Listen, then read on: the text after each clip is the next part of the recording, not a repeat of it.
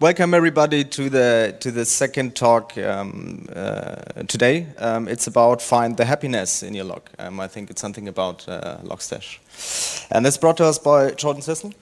Have fun. All right. Long time no see, everyone. Hello. So what Leonard mentioned is that we wanted to have some kind of introductory talk to kind of set like a base level of knowledge in terms of what we were talking about with log management, teasing a bit how our tools can help you solve those problems. And I'm going to introduce Logstash, some other tools, and then we're going to talk about use cases and end with hopefully some live demonstrations that will show you the kinds of power you can get through using tools like this. Before I want to get started, this talk is going to be basically 3 parts. One talking about the open source aspects of it, the next section talking about the technology behind this log management solution, and then thirdly talking about different use cases, and again providing some live demos. It wouldn't be proper open source without having an open source license behind it, and so it is Apache 2 licensed, which hopefully allows your company to use it. We're an open and friendly community. I mentioned this before, but I will say it again, is that the word open to me means that you're inviting, that you accept people of all backgrounds and all angles of approach.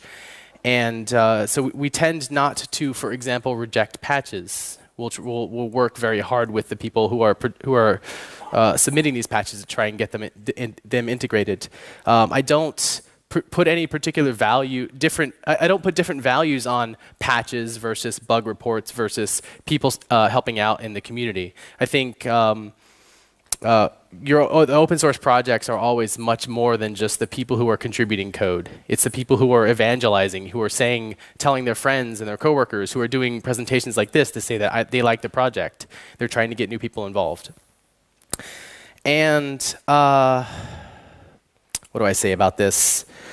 I've been doing open source for probably 10 years now, and the least happy I will be about a given project is if I approach a project with excitement, but I'm having trouble, and I ask their community, I feel I'm doing something wrong, please help, and they kick you out. They show you the door, right? Or if you submit a patch and they say, your patch is completely wrong, I reject you, right? Usually, that leaves you with a sour taste. It doesn't make you feel good about the things that you're trying to be involved in. And so whenever someone says, I have a dumb question, can I ask it? There is no such thing as a dumb question. And so the best way I can summarize that is that if you are trying Logstash out, especially for the first time, and you're having trouble, it is a bug in the project. It is not your fault. It's a bug in the documentation, or it's a bug in the software itself. And then one quick thing, just for that sentence, I love your code. Thank you.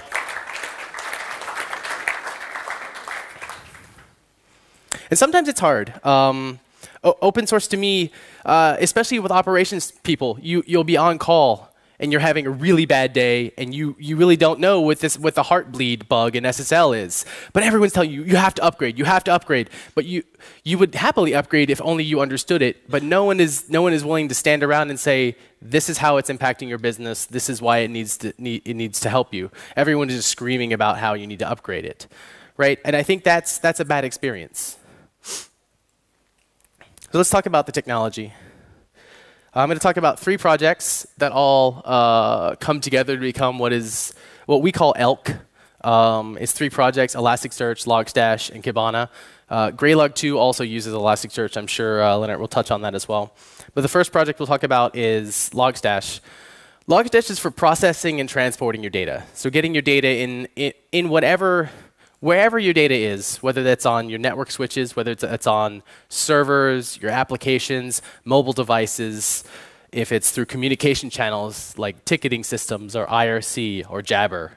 Any of those things, they generate data that has a timestamp on it, and that in Logstash is an event, or it's in a log. And so it's 2 parts. One is transportation and one is processing. We have a plugin model in Logstash that allows you to take data from any source, do some modifications to it. I'll talk about some of the modifications you can do, and then output it anywhere. This is powerful because now if you have an input that takes data, for example, from syslog sources, and you want to have that email you, for example, and let's say that there was no email output in Logstash, you would not have to write a piece of glue that takes syslog and sends it to email. You can just do the glue that sends it to email. Now, there happens to be an output for email already, so you won't have to write that. But the idea of separating your components from where data is coming from, how you're processing it, and how you're outputting it, that's really the fundamental feature of Logstash, is that it helps you glue things together. By way of oh, I forgot to also mention that there's about 50-ish. What is going on?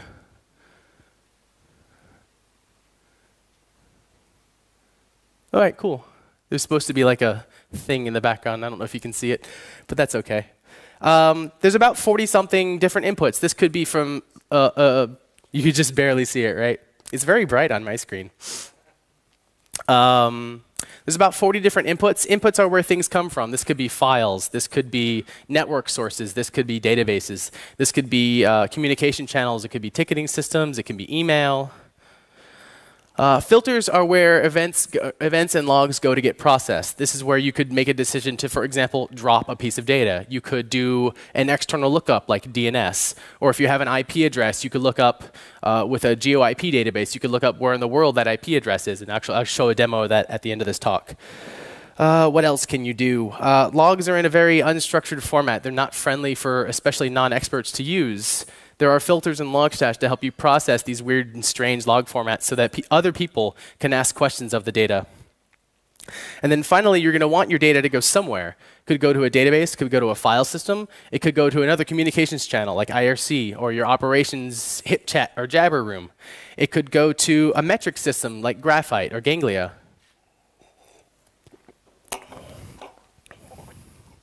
So here's an example. I haven't heard the word lamp thrown around in a while. It's been probably 5 or 10 years since I've heard it. But we'll use it as an example where you have some kind of load balancer on your, what's the word here? Your business is on the left. The things you're doing with the logs are in the middle and on the right. On the left, you'll have your load balancer. You'll have Apache serving up your application. You'll have MySQL behind that. You'll have PHP actually powering your application. And then various devices on your network that are emitting syslog, what they call syslog. Syslog. And then in the middle, you want to take all of these weird log formats and from different protocols and different ways of representing themselves. They all have different time formats, so you want to normalize that. There's a filter for doing that. You want to parse out things like Apache might log how long a given request took. MySQL could have how long a given database request took. And that your application might have how long it took to render the page. All of that information is really useful, but if it's in the format that it usually shows up on disk, no one's going to be able to make use of it. And finally, you'll want errors like PHP. People write bad code. I write bad code all the time. Sometimes it crashes. You want to find out why it crashed so that you can fix it. Or if it's crashing a lot, you want to find the most common crash and fix that first. And then the last portion is where you're outputting. So we started with inputs, where your data is coming from. We're massaging it, and we're modifying the data so that we can then ask questions of it. And now we're outputting it somewhere. Maybe you want to be paged anytime an exception happens in your application, or when the kernel logs that there's a disk failure. Or you want to store it in a storage system like Elasticsearch so that you can search across all of your data. Or maybe you want to get graphs on your data. You want to say, show me the average latency across all of my application servers for the last week. Graphite can help you with that. I think there's a Graphite talk after this. Is that right? Excellent. If you don't know what Graphite is, it is an excellent project. And then finally, maybe you have an operational communications channel where your ops team is maybe possibly remote, or you're talking with your data center technicians, and you want some of that log stream to show up in your communications channel. IRC is good for that. There's also Jabber support. There's HipChat. Lots of different communication channels. So some example inputs. Is it showing up? OK, it doesn't show up here. So we have files. Files are the most obvious, right? That's usually what you run grep on. What? All right, it's going auto. It's going without me. Computers. All right, I'm just going to let this run its course. It seems to be on autopilot. Can we go back? All right, graphite for metrics, files for where logs typically are. Email is good. You might have cron jobs going to email. There's an input that will read it from IMAP. Please don't go to the next slide. Ah, good, OK. So there's an email input that will read from IMAP. So if you have your cron jobs, for example, spitting out things no one reads to an email address no one ever collects, right? I do that. How many of you have cron jobs that will, every 12 hours, restart a service? No, yes, you can admit to it. It's OK. And you always use the T word. I don't know if it starts with a T in your particular language, but temporary. This is a temporary fix. And there's a comment in the cron job that says, this is a temporary fix. You look at the modification date, and it was 3 years ago. SNMP is another good source of data. A lot of network gear will output syslog, but it'll also output metrics over SNMP. How many packets have gone over a given switch port? You can have it do SNMP traps, so you can have it send a signal out whenever something happens. There's inputs for that in Logstash. Again, syslog. RabbitMQ is another one that we support. It's a messaging technology. If you don't know what it is, it's not important that you know what it is, but it's a message routing system. And then lower level, there's TCP inputs, there's UDP inputs, and lastly, and this is a sample. There's over 40 inputs now. Twitter is a good example.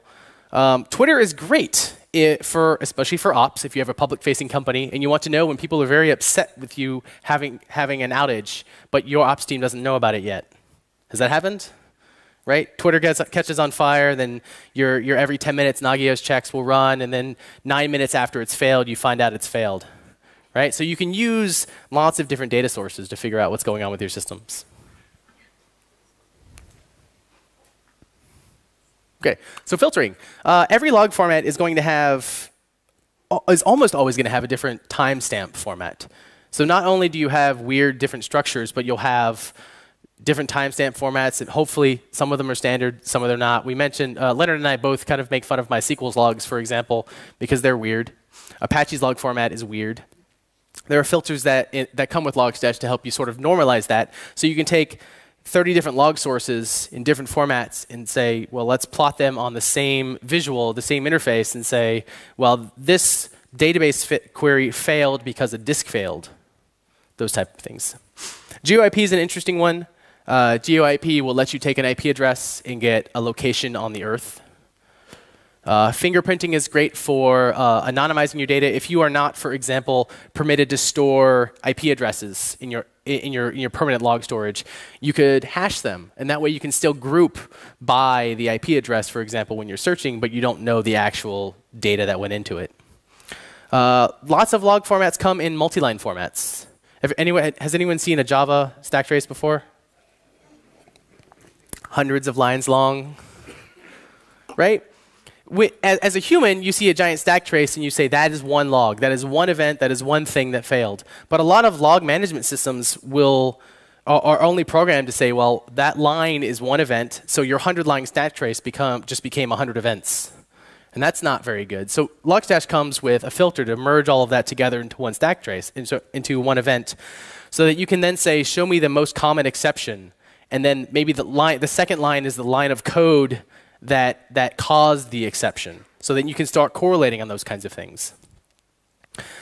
The key value filter, I mentioned especially because a lot of log formats, if they are structured, they tend to use this kind of semi-structured, loosely structured format where you have like a key equals value, and then that's repeated across. If you've ever managed postfix mail servers, for example, you'll see that they have this kind of key value pair. And the last one is a user agent filter. Again, these are only examples. There's about 50 different filters.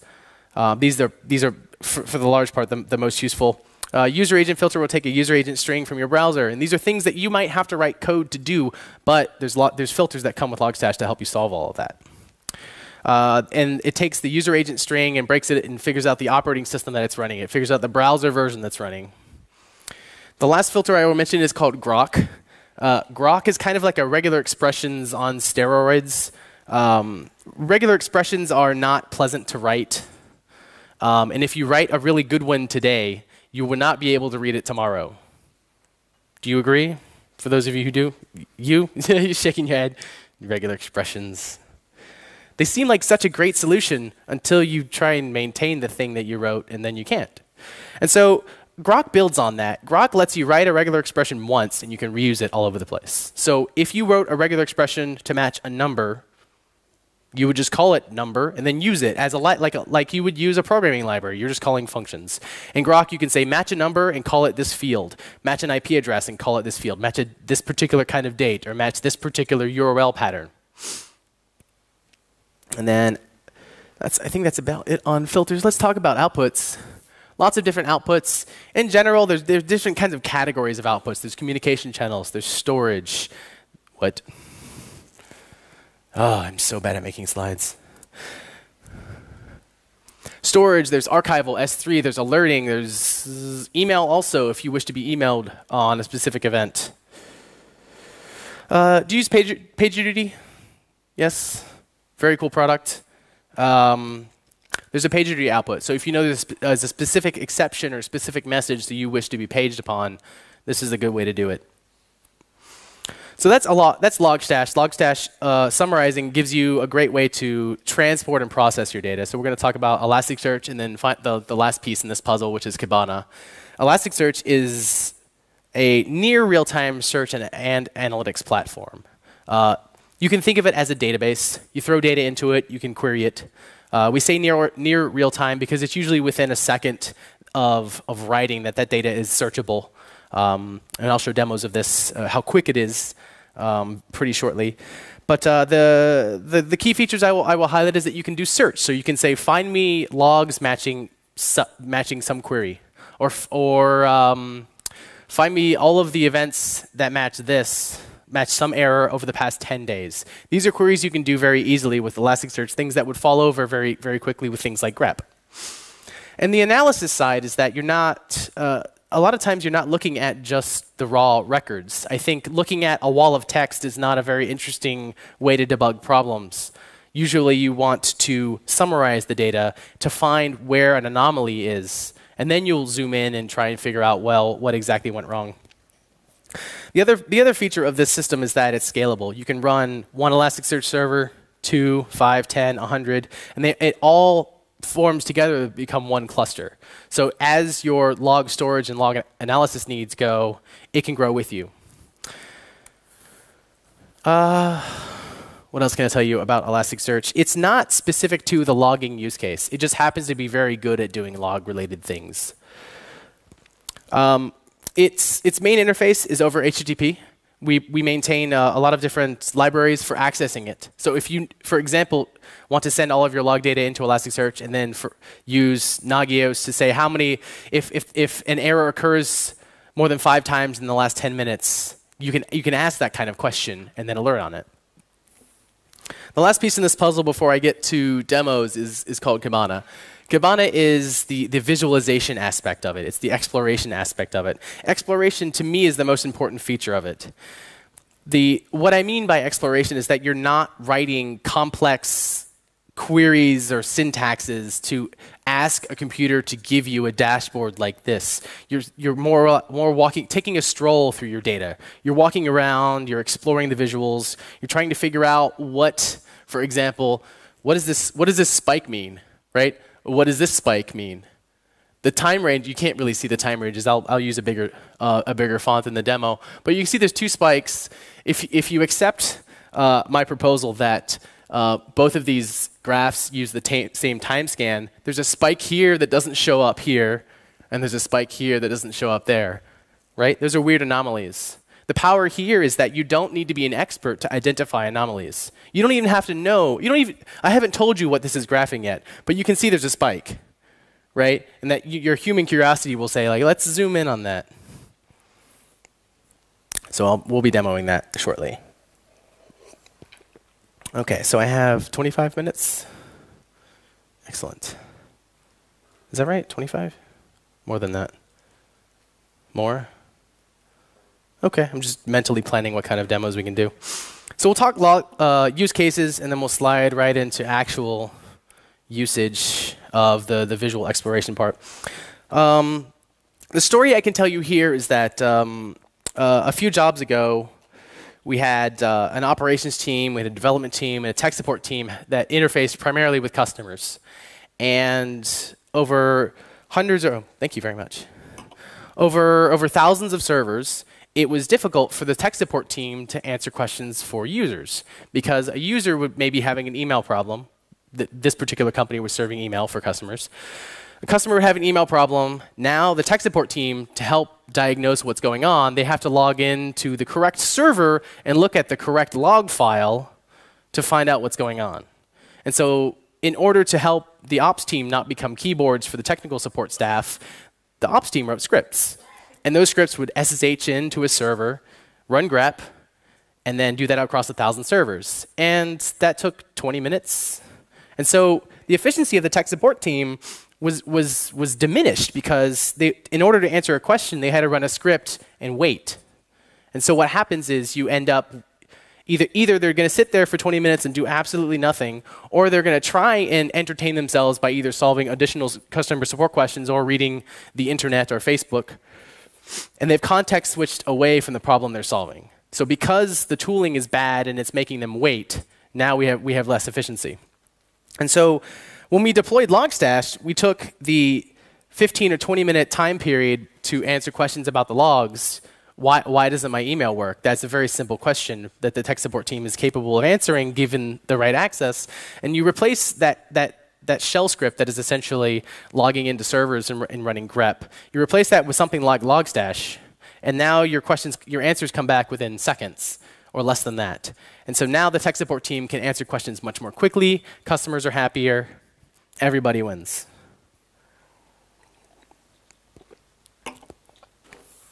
So the next use case is to graphing everything. There's going to be a lot of data in your logs that looks like a metric. And if you remember what our definition of a log is that it's a time and some data. Well, a metric is a number that was recorded at a given time. And so in my view, metrics are essentially logs. And we'll show this in an example very shortly. But the idea is that if you have numeric data in your business, you're going to want to graph that. And through those graphs, you'll identify anomalies like this spike. And you'll want to zoom in and figure out exactly what caused that. And so you'll look at the metrics to find the anomaly and zoom in on exactly that time frame. And then you can look at the wall of text, essentially, after you've zoomed in into the very small time frame.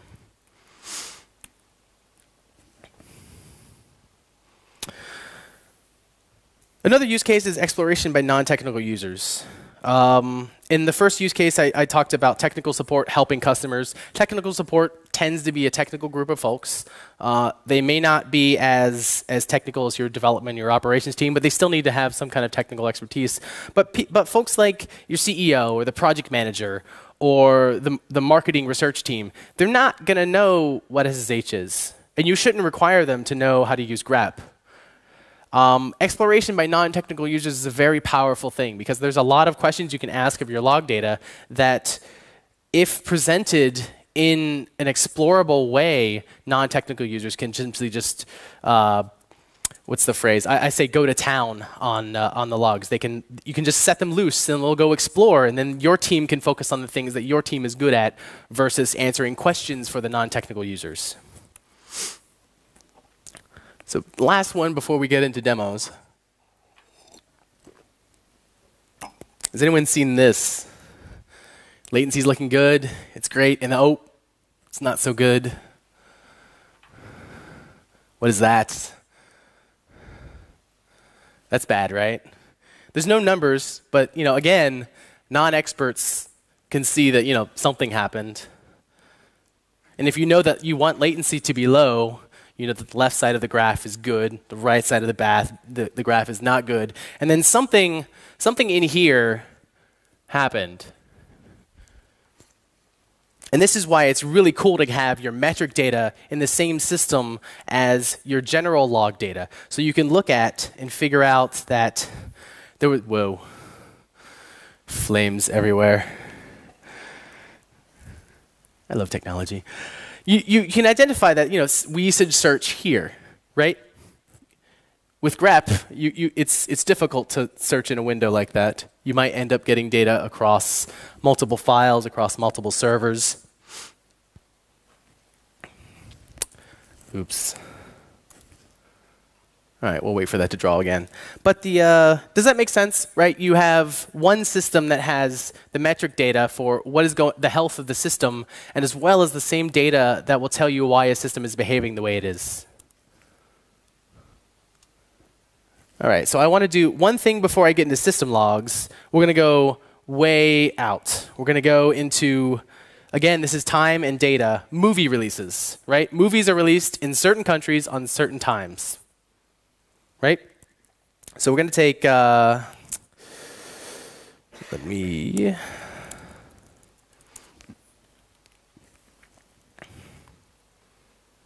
mirror my display really quick.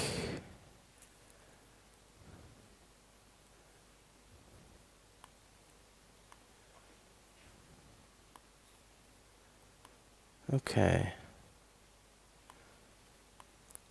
So do all of you know what IMDb is? Internet Movie Database. They release the data set that powers the website. And you can do data mining on it if you wish. This particular data set is, wow, you can't read that very well. Let's try. This is Kibana, by the way. Every demo from here on out will be Kibana. Let me just do a time check. Is this going to 10:30 or 10:45? 45? Excellent. All right, plenty of time. Let's do late. Is that easier? Oh, much better. Okay, so at the very top, you can see it's 114 years ago to a few seconds ago, and we have this massive, massive time span of data. Again, looking at just the data yourself, if you're looking at lines of text that say a movie was released, you would never see the shape. Right? And there's two shapes to me that pop out, right? There's this thing that we're releasing more and more things exponentially over time, and there was this, like movies are cool now, so we can start releasing things, and then it flattens out. But it's released, it's over countries. So let's look at, and I'll explain some of this in a bit, but I want to show a demo of, let's do it by country.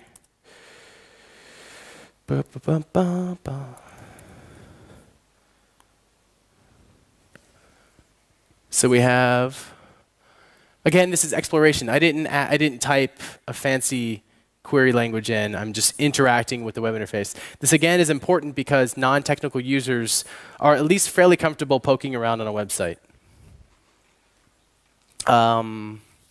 Right, so I asked it for the top 5 countries for this movie date. Top 5 with respect to occurrences over this 100-year span. And you see that the overwhelming majority is USA and UK releases, followed by Spain, Germany, and Japan. One interesting thing about that while I was looking through this data is that if you look at, what was I going to say? Let's do some Doctor Who fans in here. Doctor Who. Like Doctor Who releases overwhelmingly in the UK. Again, this is stuff you would not see just by looking at the raw data. And you can see that the darkest one is the most popular, so that's UK. And then there were a couple of US releases, and then there's more US and non-UK, basically non-UK releases after the series comes back. And you can see there was a period of time where there was no Doctor Who. Or no, at least no new Doctor Who. Let's go back to a regular query. Bum, bum, bum, bum. And let's compare this with Star Trek.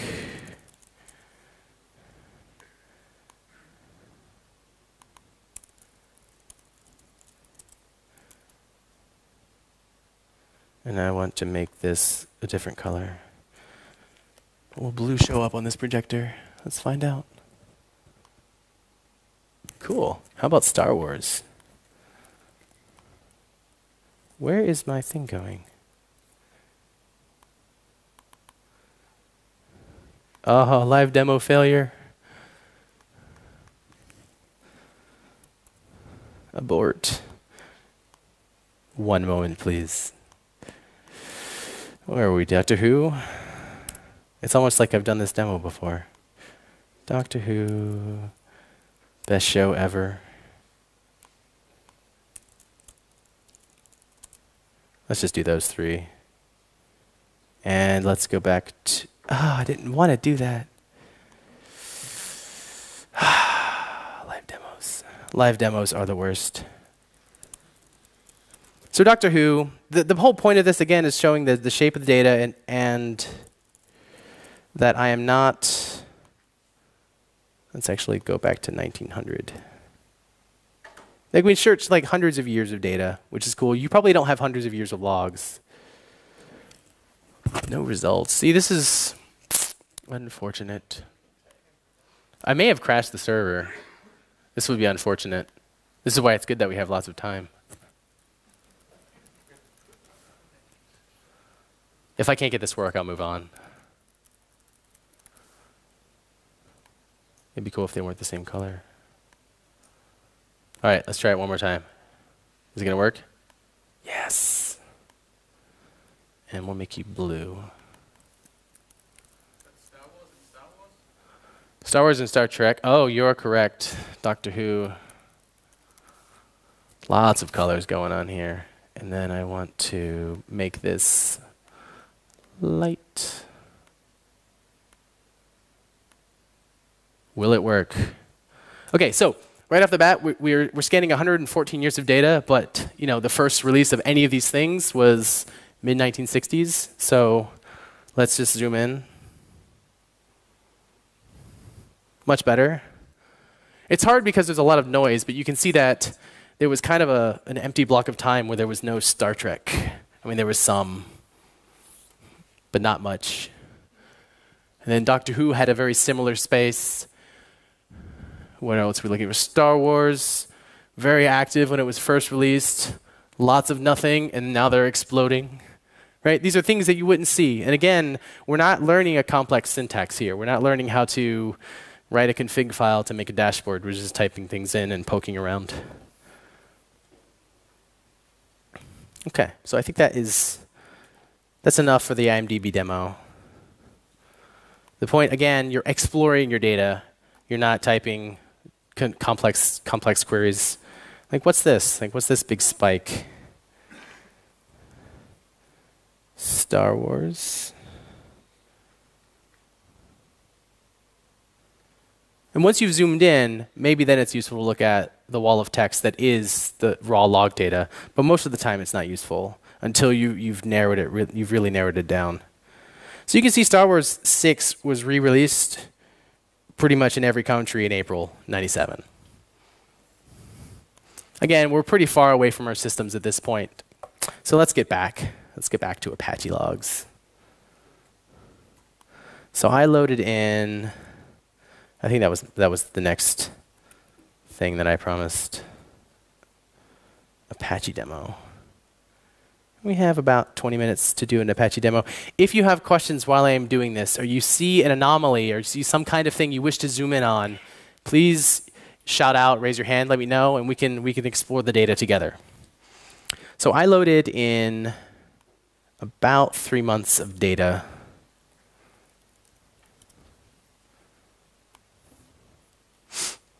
This little widget at the top, I'll make it light, lets you select the time range that the initial time range essentially that you're looking at. Let's do light so that the projector can show you. Excellent. So it's fairly fast. It's searching over, I don't know, 100 days of data. So right off the bat, you see there's two spikes. This graph is events over time. So every single event bucketed by 12 hours. So every single line is 12 hours. And maybe that's too many data points. Maybe that's just not, there's too much noise. So you could make it a day. And maybe that's a little bit easier. And you can already see patterns here. Right? There seems to be this kind of bouncy curve that might relate to weekdays, and the low times are weekends. Let's look at this spike. one day is not useful for me anymore.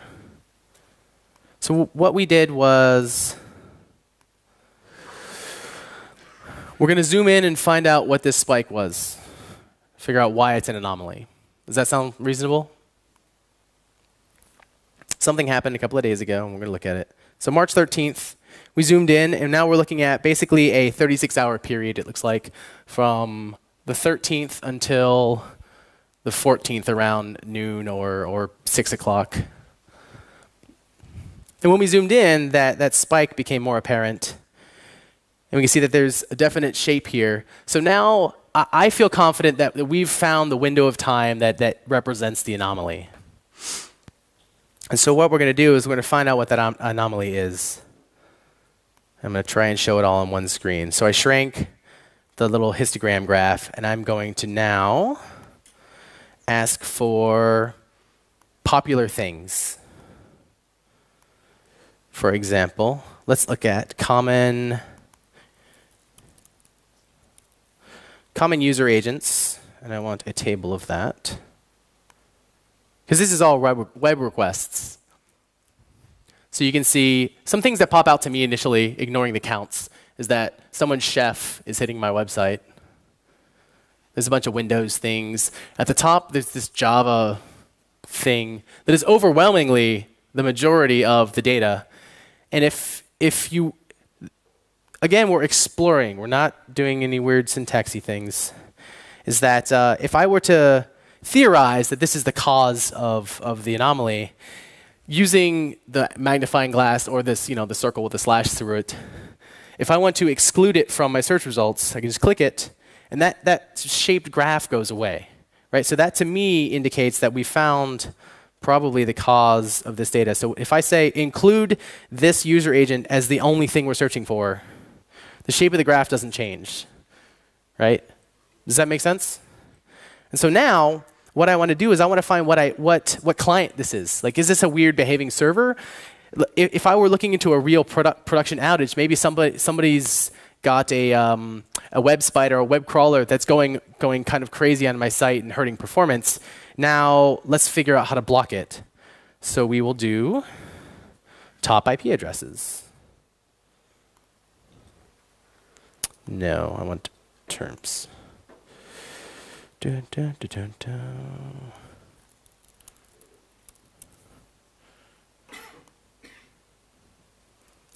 So we can see those match, right? So let's get rid of this and see if there's any other. Let's get rid of the restriction that we're looking for, that guy, that specific user agent, and see if there's any other user agents that show up for just this anomalous IP address. So this IP address doing what I would say is weird things on my website. It had this spike, and then it kind of went away, right? It showed up for like an hour's worth of time, but it showed up with 3 different user agents, which is kind of weird, but mostly under one IP address. And now that we found the anomalous client behavior, I want to see well, let's see over time how was that client behaving. So we can get rid of the restriction that we're looking at, that when we zoomed in, these filters at the top, every time we zoom in, it adds a filter. And you can enable or disable a filter if you wish. And so in this one, I will toggle the zoomed in time thing. What we should see is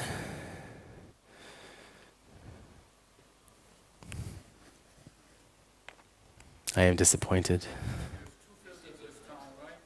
I have 2 filters with time. Who said that? 2 people recognized that. Thank you. OK, so we zoomed in. So now we are looking at just this, basically from the beginning of the year up until now. And this one particular client did its weird thing only in this one time span. So this to me says, like, if this were a weird behaving client, we could ignore it. We don't have to do anything because it's never come back. Does that make sense? So before getting in here, all we did was look at a spike and zoom in and try and move around and kind of reset our focus into how we're viewing the data. I haven't had to understand that it's Apache logs. I haven't had to understand the Apache log format. I just know that there are certain fields in the data. You can actually search on them if you wish. But when you get if you look at the list of logs, you can get a breakdown. You can see that like there's the let's see if we can do a graph. I think that's another good example. Like the IP address is what fed in the GeoIP data. Bytes, we'll do bytes and let's do bytes and map. So bytes is good. I mentioned metrics. Every Apache request, every log in this example has a bytes value on it, and it's the bytes, basically the size of the transfer. And so maybe I want to graph the bytes. I don't want to graph the hit count. I want to graph the actual byte values themselves. So let's go back and start over. Let me check time real quick. Okay. All right, so let's look at past months of bandwidth. And this is, again, just hits over time. I don't want hits. I want bandwidth. So we'll call it bandwidth. And the value I want to graph is the total of the bytes field. If you're familiar with graphite, we're getting into graphite territory here. So now instead of plotting hits, we're plotting a sum of the bytes for every time period that we're graphing. And I don't see anything anomalous here, so let's try and do something a bit further back.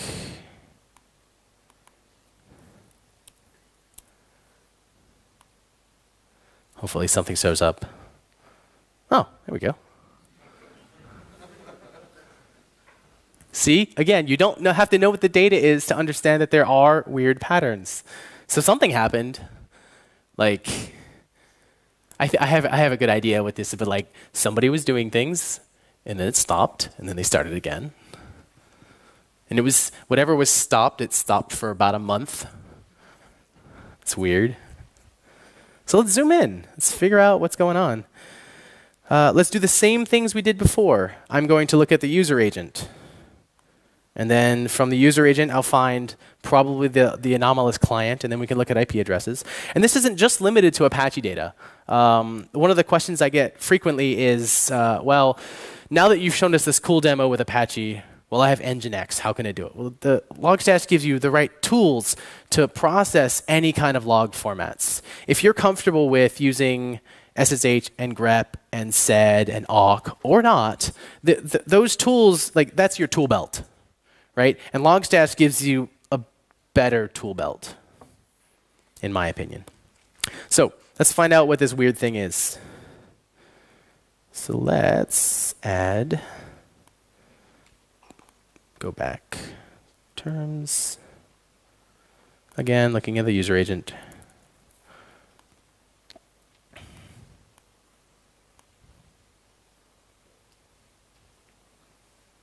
Top user agent is chef. So if I want to see if I can blame this particular client for the shape of the graph, I want to exclude it, and the shape goes away, right? So that to me says we can zoom in on just this user agent. So can everyone see in the back? I don't know how high this is, but it was gone for that month period, right? Completely gone. So we could do one of two things here. We could look at IP addresses, or we could look at like what is their chef client. Do you all know what chef is? Yeah, config management tool. Excellent, excellent. Let's look at requests. Dun, dun, dun, dun, dun. Singing helps the live demos. So top 5 requests.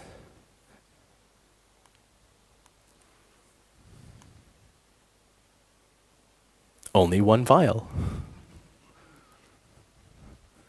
Well, that's cool. So the site that these logs came from, what was previously the place that Logstash used to host its downloads. It no longer does, and that version is quite old, so someone's chef client is very frequently installing Logstash, I guess. What can we look at here? Let's zoom in, right? A lot of times your config management tools will run frequently, every 30 minutes, every so often. Let's look at a short time window. And so this is looking at basically a 20-minute period, and they've fetched it 17 times. That's weird. Over and over and over and over and over.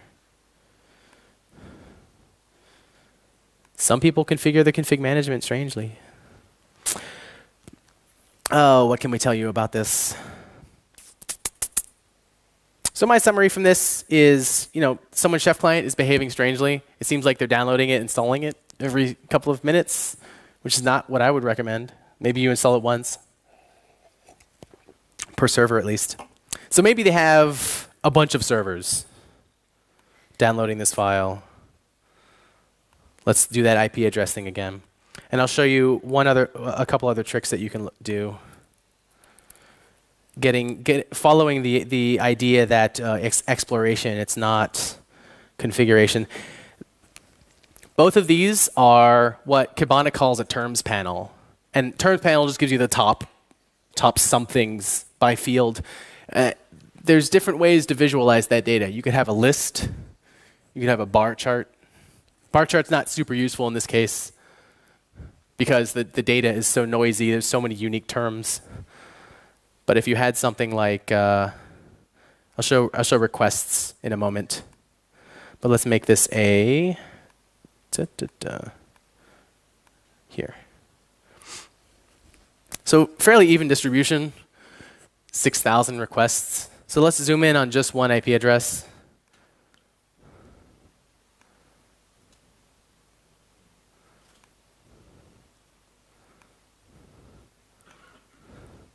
Fairly rhythmic. Seems like every 15 minutes, this one machine or one IP address is fetching an old Logstash release. Very strange. So let's do something more interesting and completely different. Let's do a breakdown of requests would be useful. So instead of looking at the agent, we're looking at response code as a pie chart.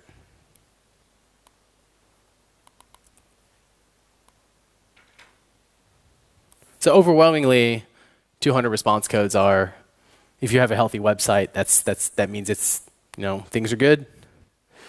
But again, focusing on exploration, interactivity. If I want to look at all 404s, I can click on this orange segment that represents 404, and it zooms in on it. There's a big spike here. That's not cool. Maybe something bad happened, maybe it didn't. Does that all make sense? So we got here through using Logstash to parse the data, storing it in Elasticsearch, and visualizing it with Kibana. The primary interface you're going to be using is Kibana. That's what you're seeing here. As far as your operational concerns, my background is as a systems administrator. So we try and focus on having our tools and our releases easy to install. If it takes you more than 5 minutes, 10 minutes, something on a short order, if it takes longer than that to get started, to get to something like this, if you're trying Logstash for the first time or the whole stack for the first time, that's a bug. Something has gone wrong. So show up in the community. There's a mailing list. There's an IRC channel. If you need help, ask. There's no such thing as a bad question. And I don't want my least favorite thing is someone showing up after having banged their head on a keyboard for 2 hours trying to get this to work. Like that to me is an indication that we need to improve the documentation or improve the code. See if there's any other cool demos. If wireless is working, I will show the map because the map one is kind of cool. So let's look at. Yes. Quick question. How do you work? Do you explore the graphing stuff in Kibana and then decide what is worse to graph in Graphite, or do you just use Kibana and use Graphite, or how do you? So the question was about, where is the boundary of responsibility from Graphite to Kibana? My hope is that Kibana can do everything graphite can and better soon. But it is not now. The really nice property about Logstash is that you can use both systems.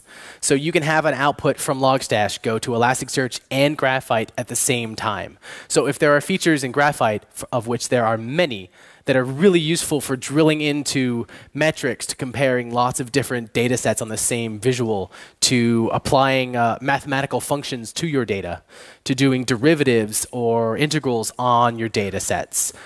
Graphite is very powerful at that type of thing. Kibana's not there yet. Like I showed graphing just the bytes. You can't, in Kibana yet, you can't say, show me bytes and latency on the same graph today.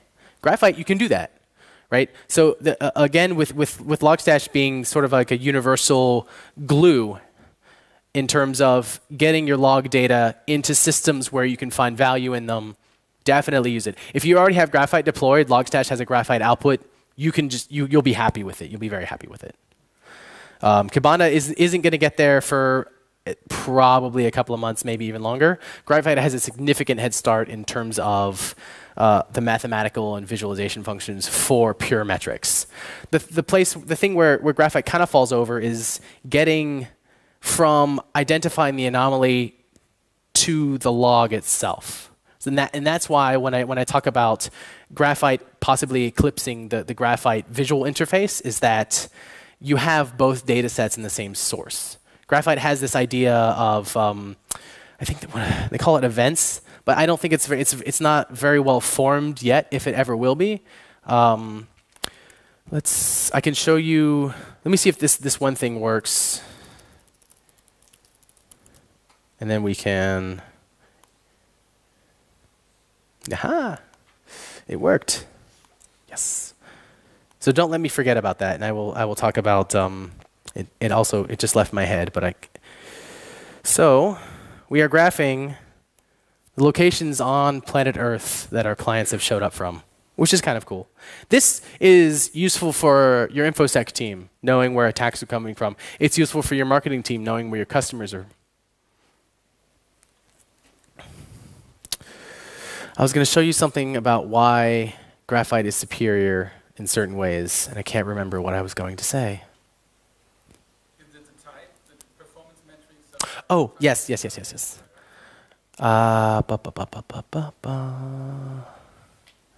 Singing always helps. So we have 6 minutes left. If you have questions, I will answer them while I am setting this up. So we have bandwidth.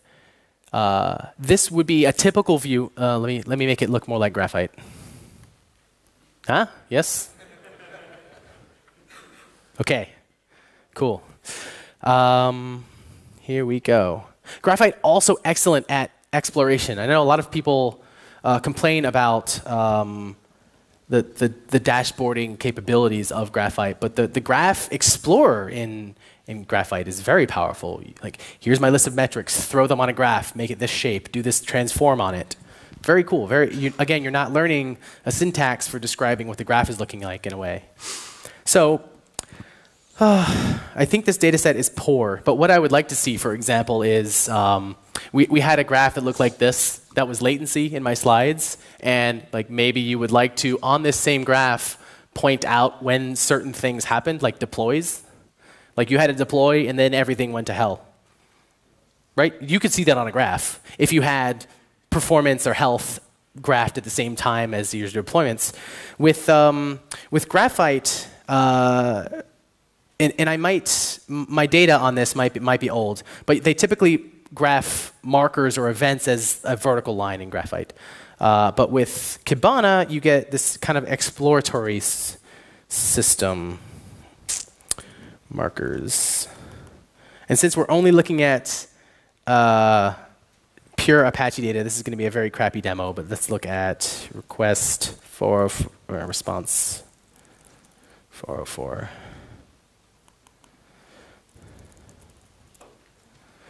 I think this should work. Maybe? Well, there's one. That seems weird. Oh well.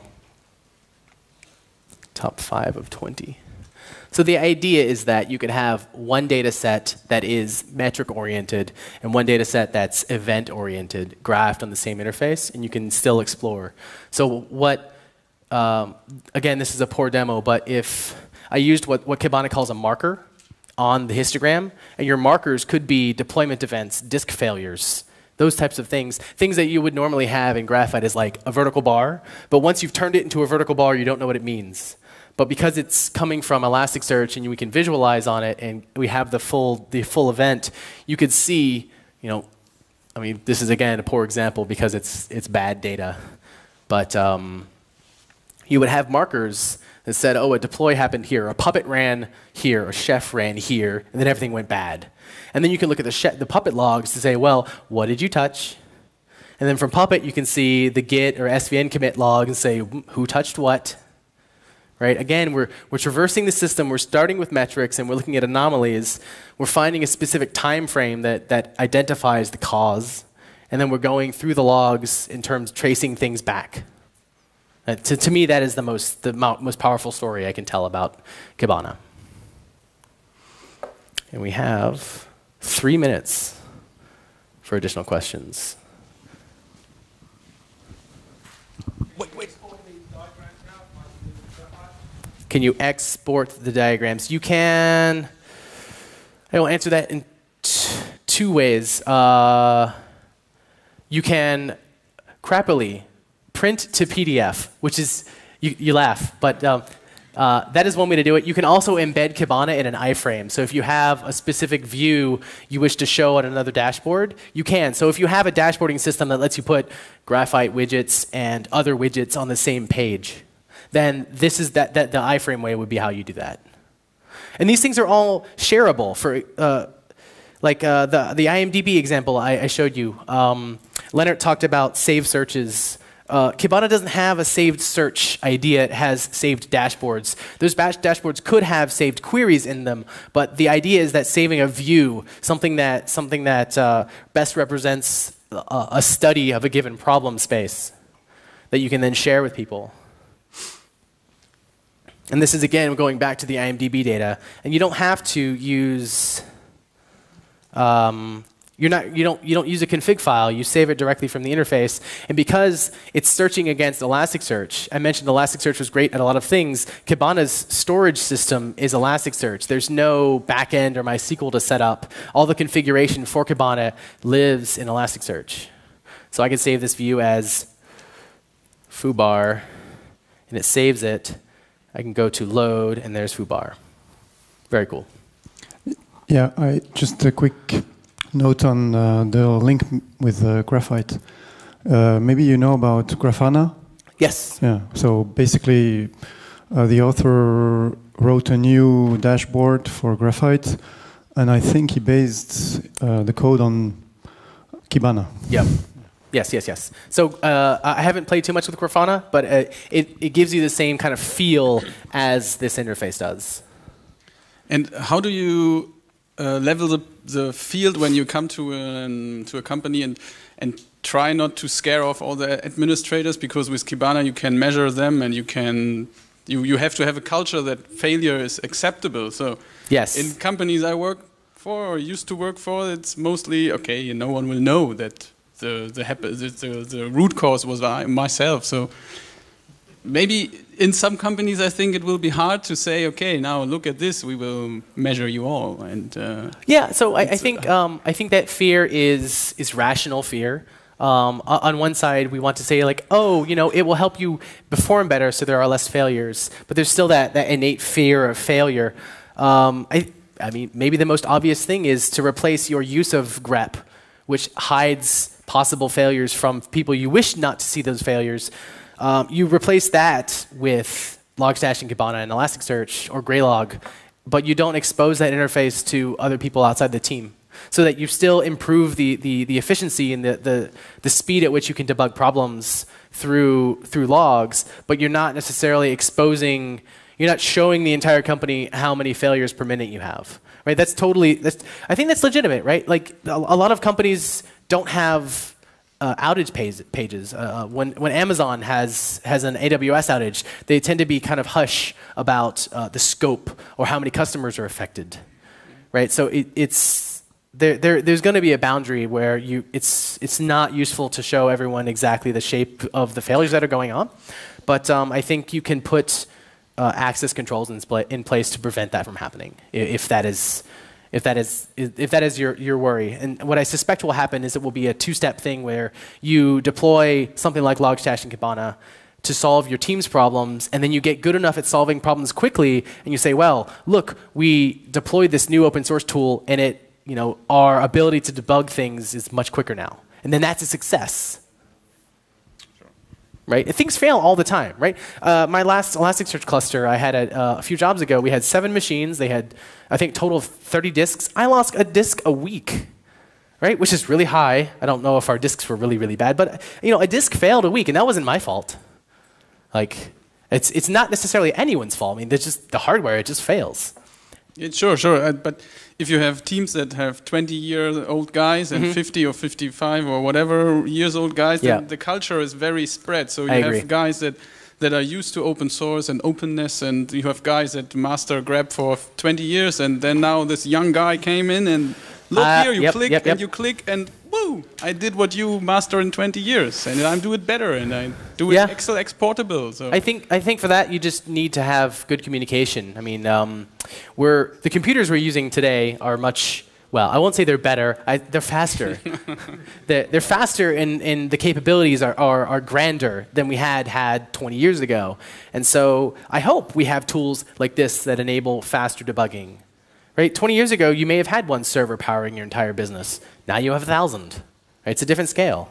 And so I think the fear of being replaced or fear of falling out of technological power is a very real fear, especially for older operations and technology folks.